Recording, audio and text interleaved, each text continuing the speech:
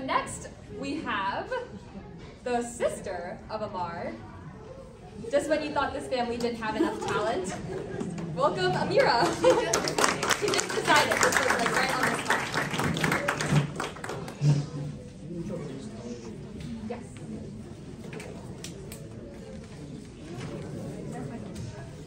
Assalamu alaikum everyone. Can you all hear me?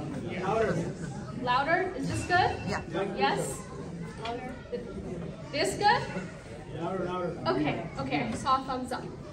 Alright, so my name is Ameera, and yes, I am the prior act's elder sister.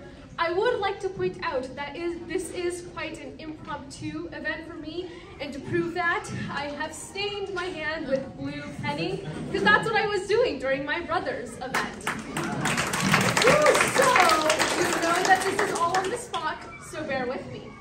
Now, for many of you, this is the first time that you're actually meeting me, getting to know who I am. This is your first introduction to me.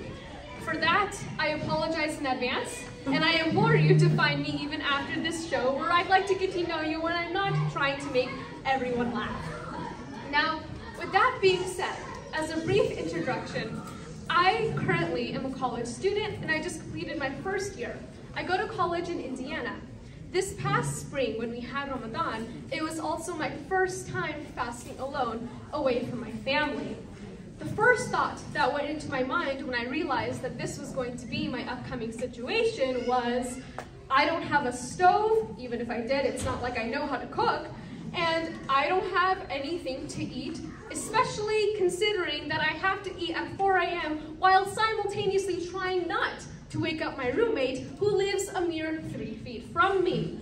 Posed quite the challenge, because even though I am coming from months of splendorous eating, I'm still worried about being malnutritioned during this month.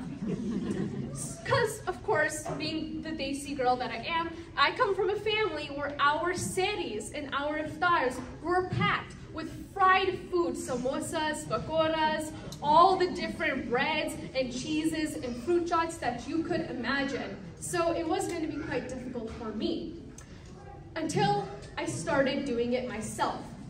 As it turns out that yes, a cup of yogurt and a boiled egg that you bought from Target can sustain you for the whole day, 16 hours, as I learned the hard way.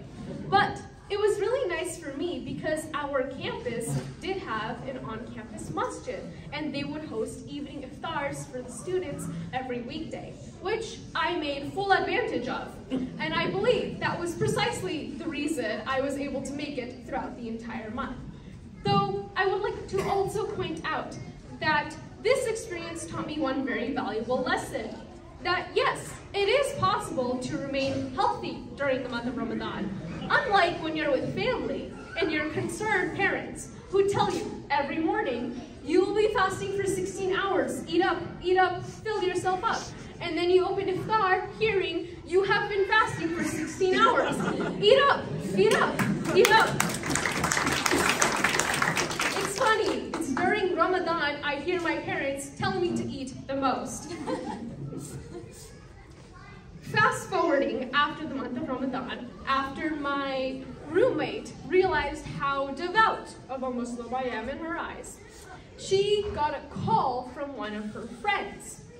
It was an unexpected call considering that I had come from an all-girls high school, and I heard one of her male friends call her, begging her actually, that one of his other friends had no female friends.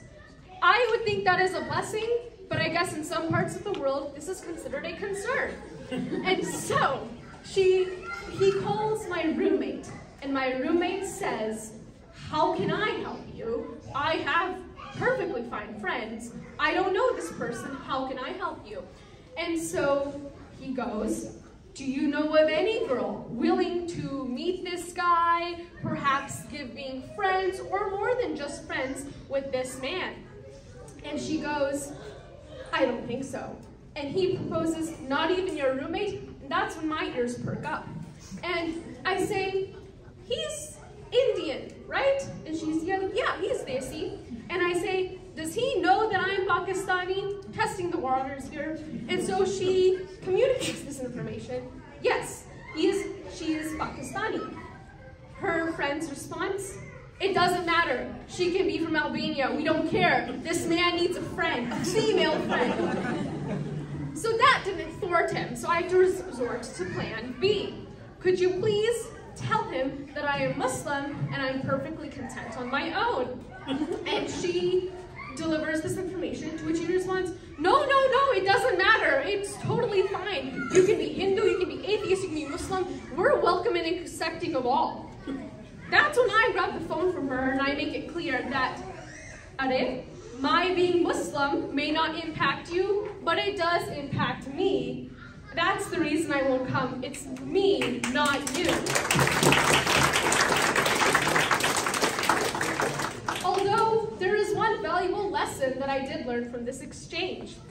Had I gone down that route, stuck with friendship for a few months, and waited until February and to that all-important day, Valentine's Day, who knows what presents I could have been gifted. And so, it is at this time that I encourage all of my Muslim sisters who have had to refuse such proposals to go to their family with this information and say on their behalf that they deserve their own Valentine's Day presents. I think we're all deserving after the many times we've had to say no. Thank you. And